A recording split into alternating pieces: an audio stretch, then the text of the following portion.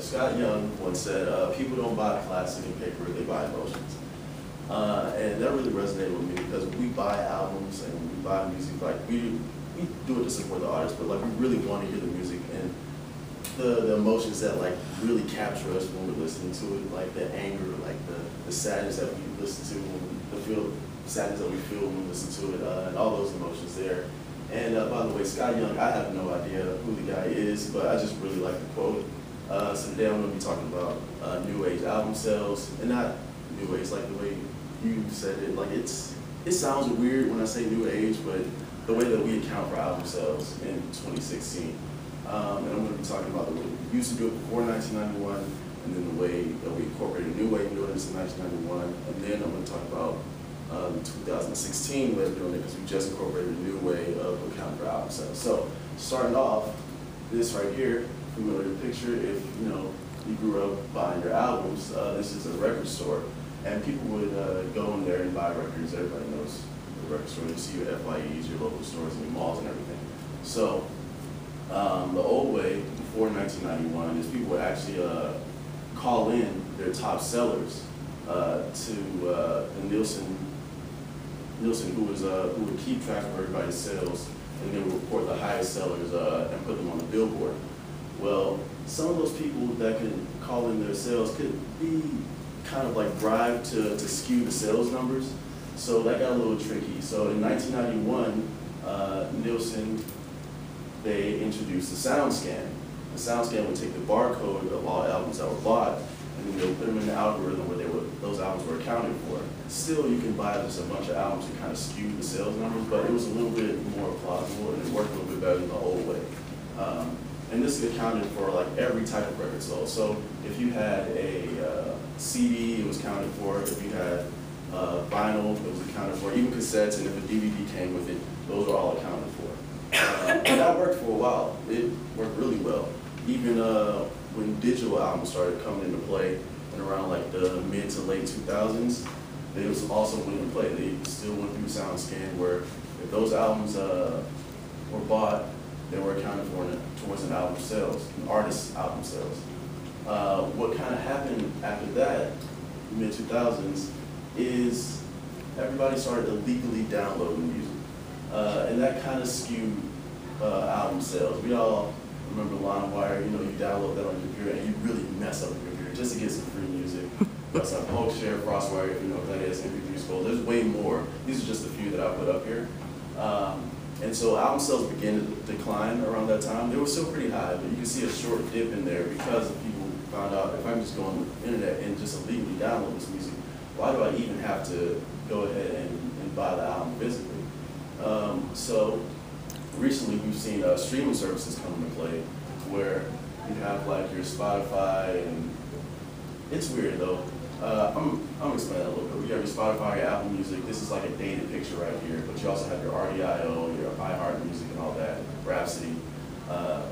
And they would, you pay a subscription service and you pay a subscription fee and you get to listen to any album you want, which also contributes to the decline of physical album sales. But while I'm at it, let me just go ahead and explain this, because this goes like a lot deeper than what I can explain in 5 to 7 minutes. But for Pandora, they don't account for these albums as album sales through Pandora. Last FM, I don't think they do it. No, Last FM not on here. But Last FM not either, and a few other radio kind of stations for subscriptions, they don't count those. I'll explain that a little bit later. But those also contribute to like the decline of album sales. And then with all these streaming numbers going up, we had to somehow account for these album sales, because people are buying albums less, but they're listening to the albums way more. Because why would I go into a store and buy an album for $9.99 when I could just pay $4.99 or $9.99 a month and listen to any album that I want to? It's a lot easier. So RIA in this year actually came out with a new rule that said that, all right, since we see the streaming numbers are so high, we're going to say that for any 10-track CD or more, every 1,500 streams it gets, we're going to count that as one album sale. So, and that doesn't sound like a lot, 1,500 album streams, but when you think about your artists like your Drake, your Adele, your Taylor Swift that rack up album streams, that could really contribute to their album sales. Like, let's see this really quick.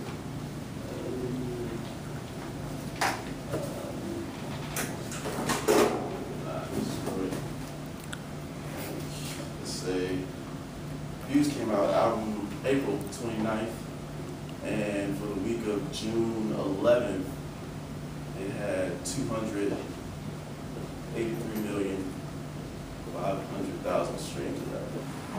Somebody download, divide that by 1,500 for me. Yeah.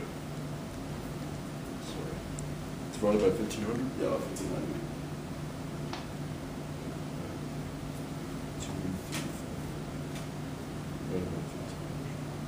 189,000. All right, 189,000 equivalent albums sold, and that contributes to the sale of views right there. So just for that 1 week, that's 189,000 albums that he sold.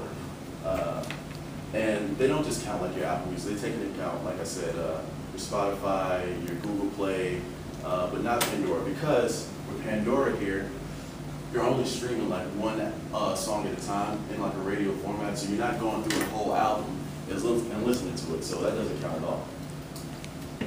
And people still legally download music, but this is kind of like level the playing field a little bit. Let's not go there. And then while we're at it, I think I have enough time to explain this. A really big problem that they're having though, which is going to be the next thing they're going to have to try to figure out, is video streaming. So you have your audio streams, they kind of adjusted the scale for that, but video streaming is, people stream YouTube videos way more than they stream videos on like your streaming services. The only problem is that a lot of those videos are fan-made, or you've seen those videos where they have like a slightly high pitch to it or a slightly lower pitch to it, and so they can't account for all of those as being like actually released by the artist. But those videos, I think it's like a 119% increase in video streaming numbers, but like 105% increase in audio stream. So they really can't keep track of video streaming, which is all they're really trying to do right now. But audio stream, they, like I said, they kind of adjusted for that. And that right there is a speech. It really goes a lot deeper than that, but I really can't explain all of that in the short amount of time that I've been alive. So just for that, that's how your albums are accounted for.